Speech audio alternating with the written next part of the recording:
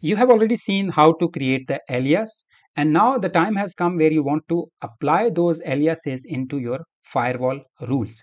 So how we can use that? I will be simply going into firewall. So I will be going into rules. I will go to wireless LAN, and in wireless LAN, I will create a new rule now, which will, for example, block the internet access to specific aliases.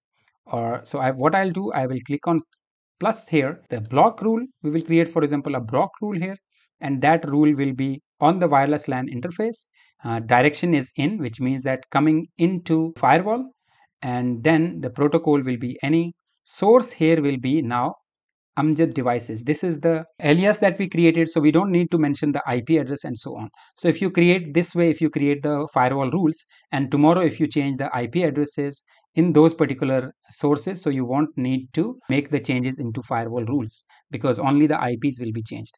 So source is here, destination will be any, destination port will be any. I will simply save this now.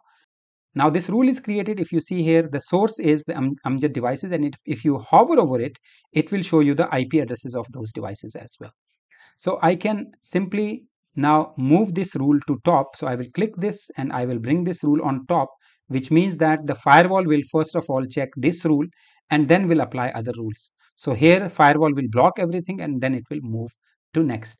Now as my IP address is 172.16.1.12, of course I should be now not able to access the outside world. If I ping google.com, because the rule is now active, you will see here that though the DNS is there, but request is timeout. And if I try to again access the website, I won't be able to. Now these are of course caching, so I will just open the website again, try to access syncbricks.com. So why it is not working? Because we have now applied the firewall rule to the aliases here. So this is the benefit here of creating the aliases. You will not need to apply the IP addresses one by one. If I just open this again, and if I open now the aliases, so we created the source as kids devices as well.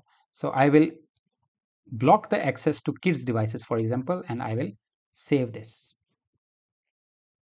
Now you can see here that these kids devices will not have any internet access. And what is the range of those kids devices? It is 170.16.1.50 to 170.16.1.59. So here now the internet is blocked to these kids devices based on the aliases which we applied.